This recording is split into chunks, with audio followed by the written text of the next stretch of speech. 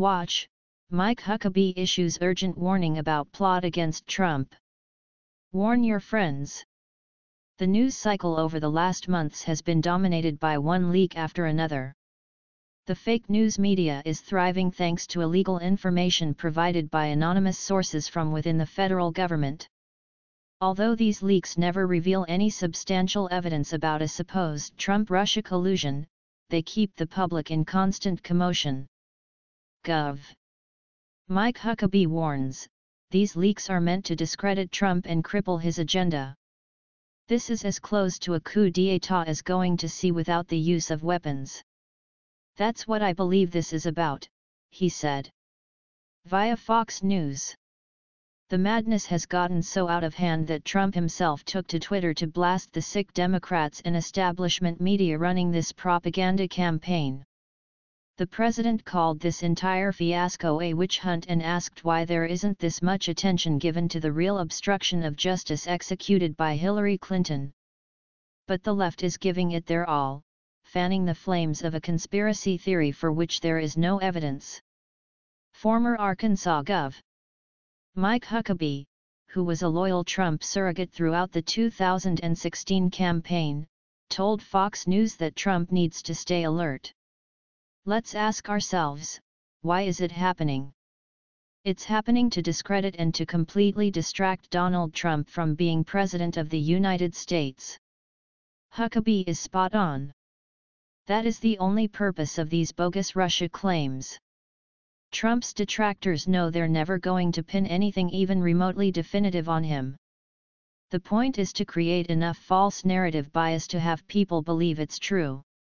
It is then they can justify removing Trump from office. That's why the media hysteria is so important for the left. Getting rid of a democratically elected president under false pretenses is no small matter. It would be too much for the American people, even for most ordinary Democrats. Thus, the left has to brainwash enough Americans into believing the lies. They want to get public opinion on their side before they take concrete action against Trump. Otherwise, they risk the backlash of the people. For this reason, it's absolutely important we stand with our president. There's a large chunk of the population that is hopelessly hypnotized by the Democrats. The truth is this: we don't need them to further an America First agenda. After all, we didn't need them to win the election. All Trump needs to achieve his campaign promises is his loyal base. The goal of the establishment, then, is to separate Trump from his base. We can't let them get to us. The fake news media often runs stories claiming Trump has sold out his supporters, that he's backtracked on his campaign promises and gone mainstream. Don't believe any of it. Think about it for a minute. If Trump was really abandoning his campaign promises, wouldn't the left be happy with him? Wouldn't they stop attacking him if they loved what he was doing? It's a ploy. The primary mission of progressives is to impeach and remove Donald Trump. They will stop at nothing to achieve it.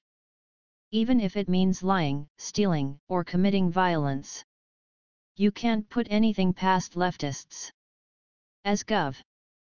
Huckabee says, the Democrats lost the election. They're losing on policy evidenced by the incredible gains in the markets and a rebounding economy. All they have left is mass media dishonesty. Ignore them and their power crumbles.